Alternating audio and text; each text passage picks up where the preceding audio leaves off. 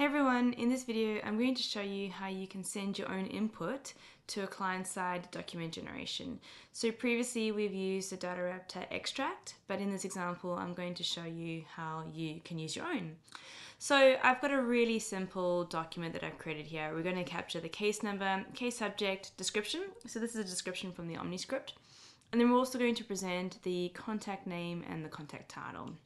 Now I've actually already gone ahead and created a document template for that. So I've called it client side here, and the document has already been uploaded. But then what you'll see on the side here is that I've only listed a DataRaptor transform or data mapper these days. There's no extract there. So I haven't actually created it yet. So it's all blank, and if we look at the output.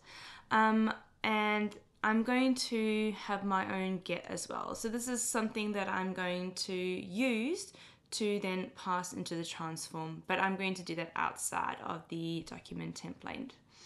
Just to show you as well, I'm also going to include this other get data mapper, which is called dr get delegate ID. And we're going to query the contact object. And I've got a few contact records there where I've got a delegate checkbox, and that's going to enter true.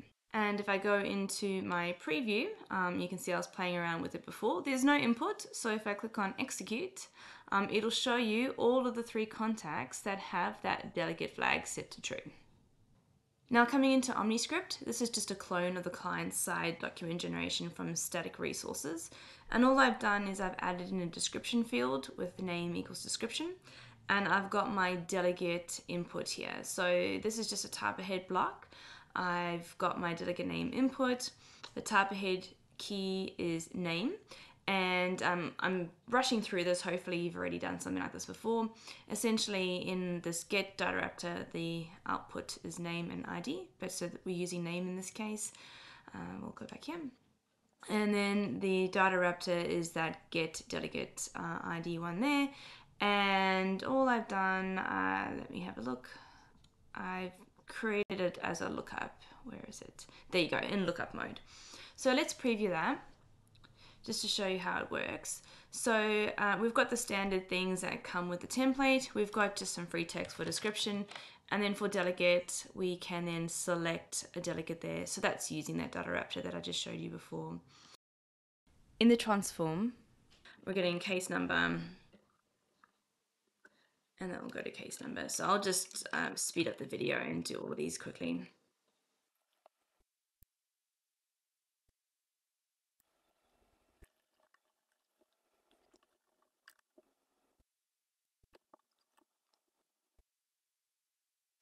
Okay, so there's the 4 there. So the export is, or the extract's exporting those 4, and then the transform's got those 4.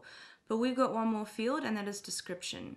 So if we come into our OmniScript here, if we come into enter object, we'll see that we should have the description there somewhere. So if I just put something in description, you can see it's under enter object and then description. So enter object is the node name, and then description is the actual item there. So let's go back into our transform, and we'll go enter object description, and then description goes in there. All right, so if we get our case ID, I just want that on my clipboard, and now we'll come into our OmniScript again, and we're in design mode. So what we have so far is enter object, and then all of the regular steps and the LWC over here to generate the document. What we need to do now is put in the DataRaptor extract that we just created. So we'll just come into extract, and we'll pop it just there. And we'll get the name, so I've called it get client side.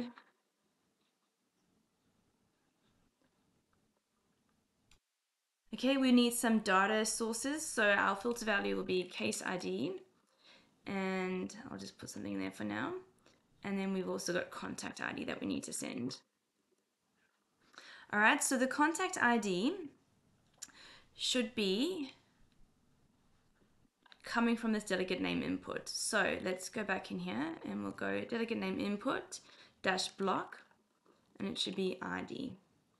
And then our case ID should be object ID from what we're entering there. So let's activate that and then preview.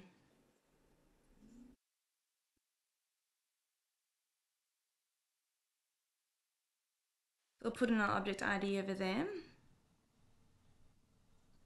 Template type is Word. We'll just put in a description. Select a delegate. Click Next. And we've got our client-side token template to select. Now this is really important. Over here it says use template DI extract. So if we have this as yes, that's what we'll use then, what's provided in the document template. So we are going to say no because we want to use the values that we've got here. And it's really important that the data, the transform has the same fields that we are sending through. So for example, over here, we've already seen our transform, but in here we've got the different things that we're sending through. So for example, we have our case subject, our case number, our contact title, and then description is up here under enter object and then description.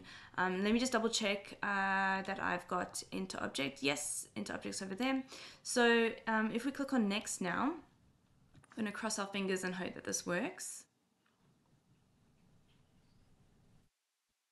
Okay, so we can see that that's come through. So we've got our preview, we can see we've got our case number, we've got our case subject and test. That's what we provided directly from that OmniScript.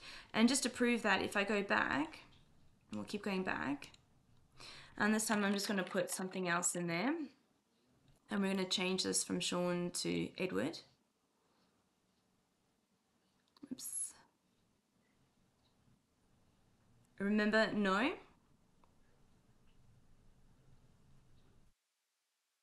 And that's the text there that I provided. So I guess the important thing to know about sending through tokens or input on a client-side document generation is that in your document template, you don't need to provide an extract. In your OmniScript, that one field or that one page before needs to be no. And then you need to provide all of the fields, the relevant fields, in the data JSON that the transform can then use for mapping.